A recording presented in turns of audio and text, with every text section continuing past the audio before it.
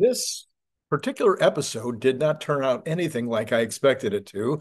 I got started writing what I thought I was going to do and completely changed it as the day went on.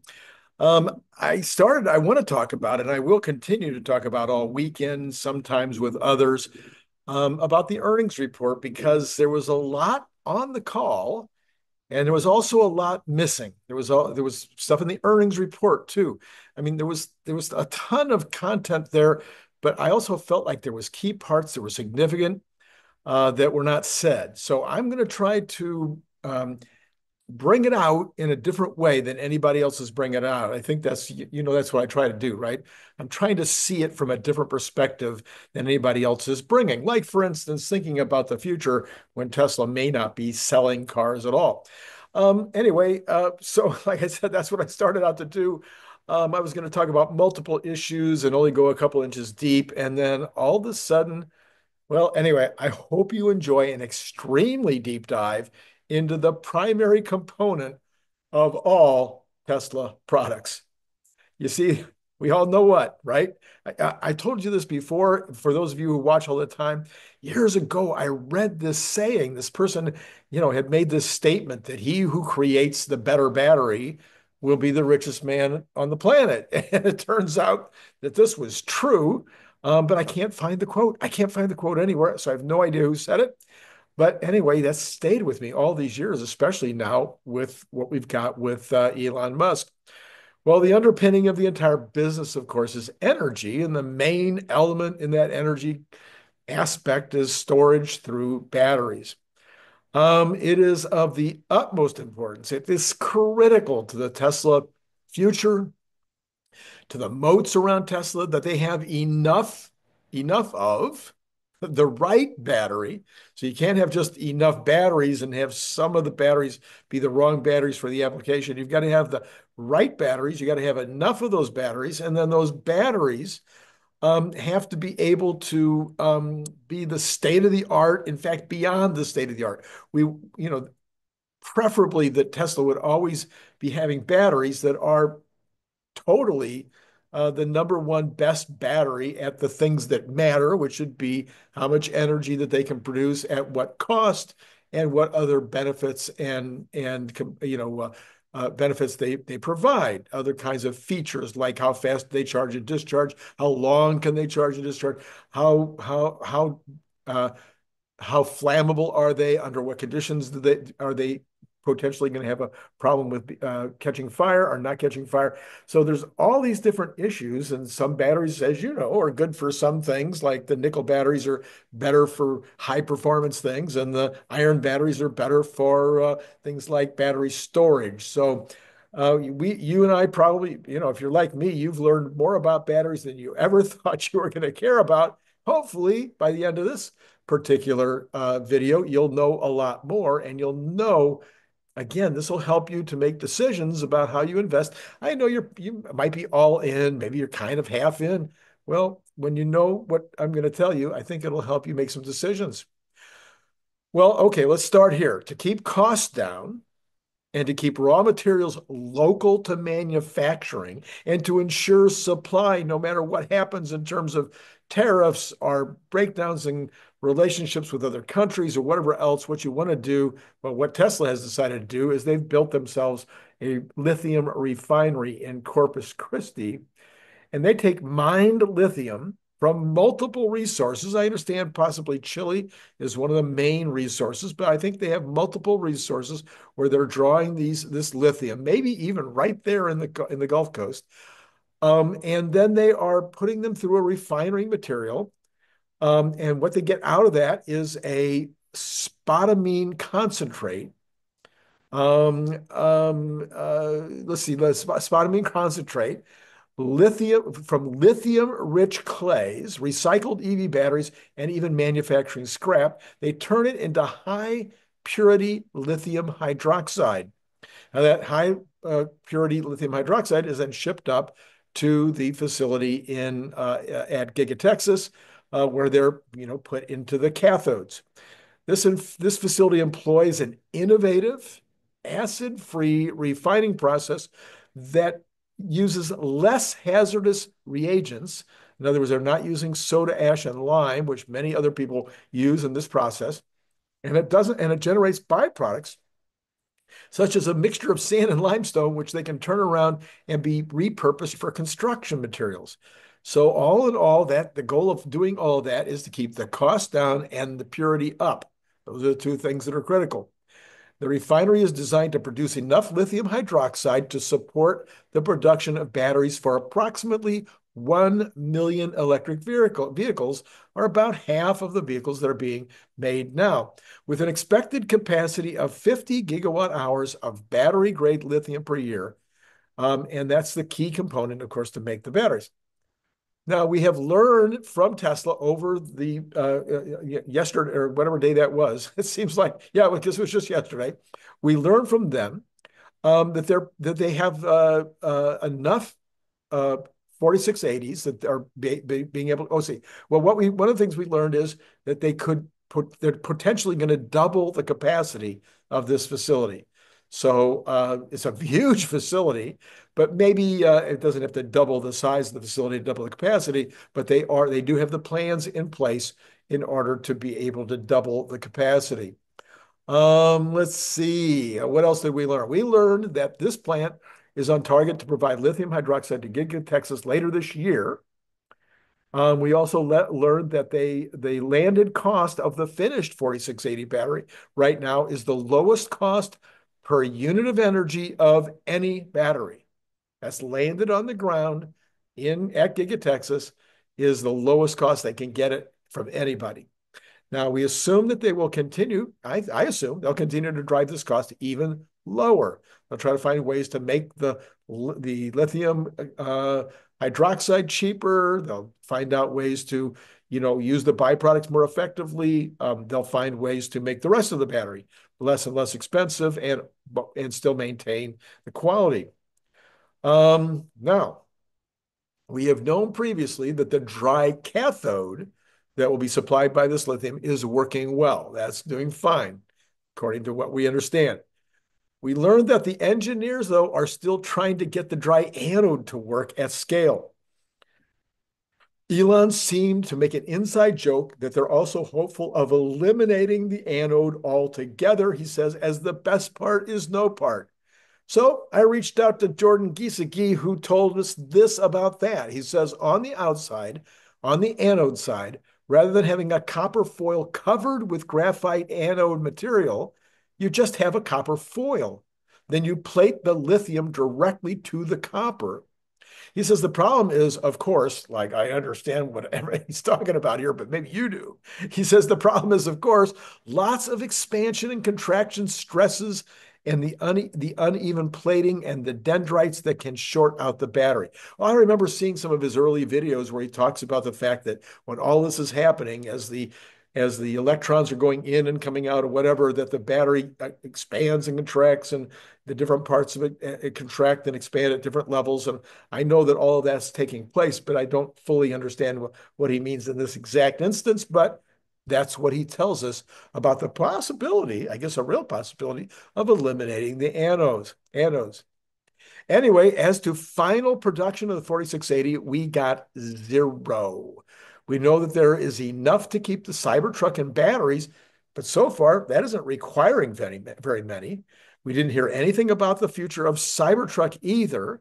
So to know whether or not they're going to make a lot of Cybertrucks, which would require a lot of these 4680s, but we did hear that Tesla is not battery constrained right now with regard to vehicles. All right. So there's a bunch of critical stuff with regard to the batteries there in Texas, with regard to 4680s, with regard to the materials that are going into the batteries, with regard to the Cybertruck, who's using most of the batteries, or at least was using most of the batteries. Maybe they're being put into some other vehicles now. I think that they're particularly useful in the performance versions of the Model 3, Model Y, etc. So that's what we learned about that. Now, the capacity for Austin for batteries, according to Elon in previous conferences, he has said that the capacity there is 200 gigawatt hours. And if Tesla were making that many, they'd be able to solve pretty much any battery problem. That is a lot of batteries. I don't think there's anywhere near that. We've been hoping and waiting for them to say that they've reached their initial first capacity, which is 100 gigawatt hours, which would still be a lot of batteries. But so far, we haven't even heard that they've reached that level. Now, the constraint on batteries is on the megapack side. They mentioned this last conference call. They said that there was some kind of a shortage. This particular conference call, they said, well, the shortage would be with megapacks, and that has become an even more difficult situation because those batteries are primarily the megapacks are primarily made from imported batteries from China, and so we've got all these issues with China right now. Now, they did say that they are on a likely path to ensure that this is not an issue going forward. Because remember, we not only have the 40 gigawatt hours of batteries that go into the 10,000 megapacks that are made in Lathrop. I mean, that 40 gigawatt hours, that's about the entire capacity of Panasonic and Reno, okay? That 40 gigawatt hours is about what they can do. Totally. Now, apparently, that's increasing every year, and they've got some hopes and expectations that they're going to get maybe by 2030, they're going to really make that factory way more productive. But right now, that's about the total capacity. But then you've got another 40 gigawatt hours that you're going to need down in Texas at the new megapack factory that's under construction right now. So where are those going to come from? Right now, I guess, a lot of them are coming from China. And of course, maybe that's going to be solved anyway. But for now, they knew that they had to find alternative options. So, and I'll talk about those. So number one, what about the CATL line in Reno that was supposed to give us 40 gigawatt hours of capacity, specifically for megapacks? According to a press release on the subject, this line will initially only produce 10 gigawatt hours of capacity, and there was nothing. I couldn't find anything anywhere to say when that production might start. They've had that line for a very long time. I think they built a little building to make them in. But we just haven't heard any more about that. So they've had other kinds of capacity that have been coming on. In particular, one of the big ones was the Panasonic factory in Kansas. Well, I couldn't find anything on that. They didn't say anything about that at the conference call. So I asked Grok. Grok says Panasonic is finishing up a major electric vehicle battery manufacturing facility in DeSoto, Kansas, which is set to be one of the largest of its kind globally. The current status is this. The over $4 billion facility began construction in November 22, is expected to start production in right now, spring of 2025. It will initially produce 2170 cylindrical lithium-ion batteries for EVs, primarily for Tesla's Model 3 and Model Y, with an initial capacity of 30 gigawatts per year. Now, that's even less than what they're making at Panasonic in Reno. The plant is designed to be a Panasonic-designated net zero facility focusing on reducing CO2 emissions. Recent progress. As of June 2024, construction was on track with the 5 million square foot facility expected to be the largest EV battery plant in the world upon completion. They have applied lessons from the Reno operations to accelerate the ramp up. It's expected to employ 4,000 workers, has attracted suppliers like H&T Recharge, which will invest $110 million, et cetera, et cetera. I don't care about that. This potential $4 billion investment could increase the plant's capacity. They're planning to also make 4680s there, could increase the plant's capacity to 88 gigawatt hours. Now, that'd be a big plant by 2031 with long-term goals of eventually reaching 200 gigawatt hours. That would be a very, very big plant. Then you have LG Energy Solutions, who is building a facility in Arizona to produce 53 gigawatt hours of batteries annually, a decent size, including 36 gigawatt hours of 4680 style batteries, and the rest as LFP cells for energy storage. Tesla would be one of the customers, but they have secured a contract with another legacy U.S. automakers for 10 gigawatt hours of these 4680 cells, so they're not the sole client. And then, but there could be a place where Tesla will be getting a lot of batteries in the future. This facility, producing 46 series cylindrical batteries, is expected to be completed in late 2025 and start mass production in the first half of 2026. So Then you have Panasonic is also building a 4680 plant in Japan. I didn't find out any information on that. Tesla's indicated they will eventually build 500 gigawatt hours of 4680s in Reno, but they haven't talked about that for like a year. So I don't know if that is still on plan. Okay, so do you now know everything you ever wanted to know about Tesla's battery capacity, battery plans, what they're building, what they hope to have available? I mean, when you add all that up, it is a ton. Well, ton. Anyway, it's a lot of batteries. It should be plenty of batteries to take care of the needs that we've talked about. But then Elon says in the meeting the other day that he wants to do terawatts of energy storage of megapacks, terawatts, not terawatt, terawatts. Well, if you're going to do terawatts of those, you're going to need a lot more batteries. Now, a lot of those could come out of China because, we have the facility there to make megapacks in China. My guess is that we're going to make another facility to make megapacks in India, probably make megapacks in Europe at some point. All of those could be supplied by, Chinese like CATL or South Koreans like LG, Japanese, etc. But my guess would be, knowing Elon, he likes to have the battery manufacturing close to those facilities. So we'll see if we eventually see more battery capacity going in. For instance, we know that there is battery capacity to make 4680s in Berlin. That's, I think, 100 gigawatt hours there.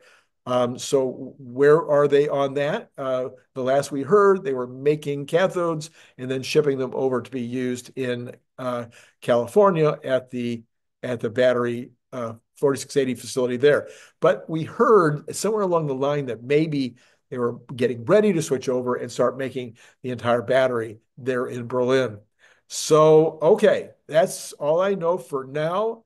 Let me know in the comments below. Was this helpful, useful? I will continue with part two of this idea, this concept of really trying to go past what we've heard to give you more information to be able to make wise decisions with regard to your investment in Tesla and with regard to just your interest in following the amazing story of Tesla and Elon Musk. Part two will probably be about the actual robotaxis. I have a whole bunch of ideas from some of them are just my own, some from other people about the robotaxi rollout, what that's going to look like, and what the total, revenues stream might look like as well. So with all that said, hit like, subscribe, notify, all that jazz. Earlier today, I did a fantastic video with Jeff Lutz. How can it not be fantastic? You may want to if you haven't already taken a look at that, there is the card right there to go check it out. Tomorrow will be a normal day with, as far as I know, Larry Goldberg in the afternoon. Oh, it will not be Brian Wong in the evening. It might be part two. That would be a possibility. I do have Phil Basel tomorrow. He and I will be doing a video tomorrow, maybe one or more. I'm sorry, on Friday. Tomorrow is Thursday. Man, am I confused. Tomorrow's only Thursday. So tomorrow will be CERN Basher in the evening at 7:45, and it will be Bradford Ferguson will be at the 5 o'clock, 5:15. Yeah, almost always 5:15, 5:20 California time would be when Bradford will be on. So look forward to checking those out tomorrow. Then you can support the channel by doing a little thing with Patreon. You just have to go down in the information below like that. You could be sending me $3 a month if you like. Hey, at this point in the conversation, oh, you know what I'd like to do for you if you've hung in this long? You probably know this already, but it'd be fun just to take a quick look to see where Tesla is trading right now. We've got Robinhood right there. And it turns out that in the after hours, we're up another buck at $251.80. It's been great talking to you.